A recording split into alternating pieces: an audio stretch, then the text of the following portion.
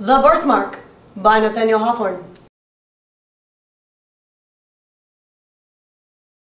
Hawthorne is one of my all-time favorite authors, and if any of you badmouth him, you will fail my class because he is wonderful.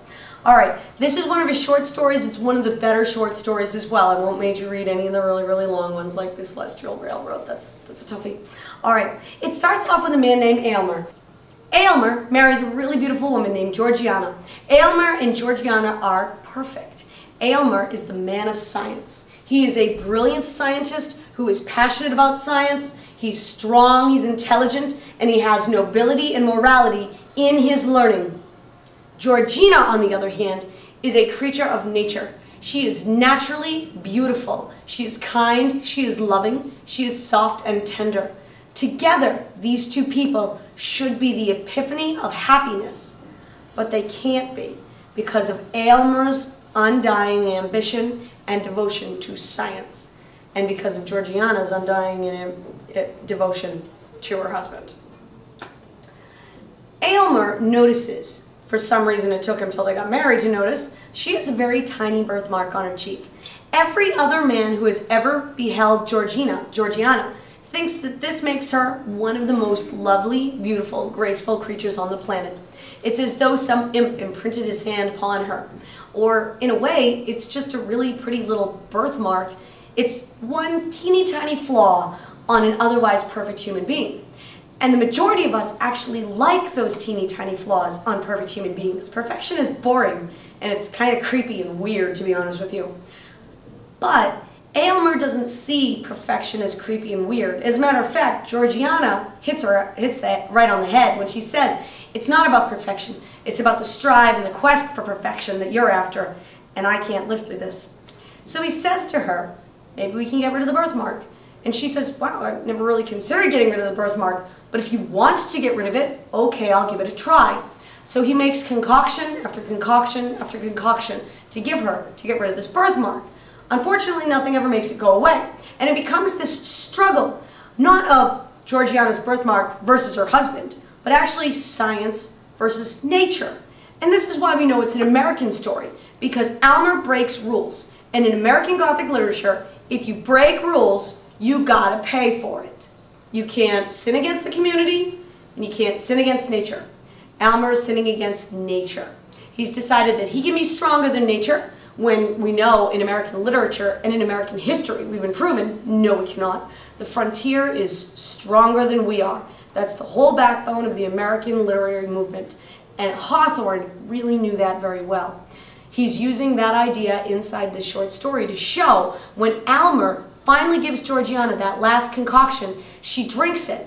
She finally has that thing fade off, and then she dies in the next section. That's called a sacrificed quarterback play. It's most famously done in Joss Whedon's Dr. Horrible's sing-along blog. The main character, the protagonist, gets what he wants. He got that birthmark off her face, but he gets it at the worst possible cost that he could have. He loses the girl. In Dr. Horrible's sing-along blog, Dr. Horrible manages to, get Captain Hammer out of his way, but he loses Penny, or she otherwise known, what's-her-face.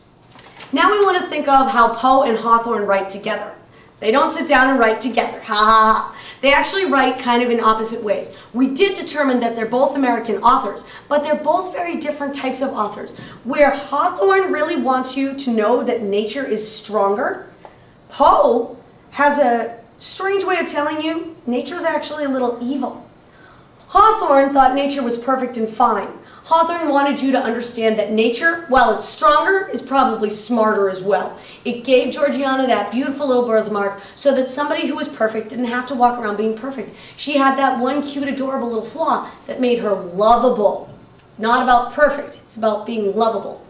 Poe, on the other hand, gives you a house covered in slime, and that slime slowly eats away at the house. That's nature overcoming humanity. That's not because nature and humanity were better or stronger. It's that nature was actually punishing what we might have determined was a bad family. So, two very different writers, but are they writing in similar ways? Yeah, absolutely. As a matter of fact, Poe steals Hawthorne's word, phantasmagoric. I hate the word too, it's weird. It simply just means something that's preternatural, and that's what we use for the term as well. Are there both preternatural examples in this? Yeah, of course. Edgar Allan Poe gives us twins. He also gives us slime all over the house that manages to grow all over the house without actually destroying the house. And then, of course, he gives us the supernatural. The house is swallowed by the earth. Weird. We have a preternatural obsession and knowledge with science in Hawthorne. We also have a preternatural obsession and love of a husband in Georgiana. And we have a preternatural beauty and naturalness with Georgiana as well. So they're really very similar writers. All right. As far as setting goes, you tell me, are they similar at all? We have Hawthorne. We never really know where he is. He's inside a house operating on his wife. Poe, they're inside an isolated cabin. There's a huge tempest outside during the final scene. In Hawthorne, I never really got that there was a huge tempest. Hawthorne's not a fan of metonymies. And a metonymy is simply when the weather reflects how someone feels. If it's raining, someone's sad. If it's sunny, someone's happy. There you go. All right. I hope this helped. Drop me an email if you're having any troubles. adonahue@hwrsd.org. Don't text and drive.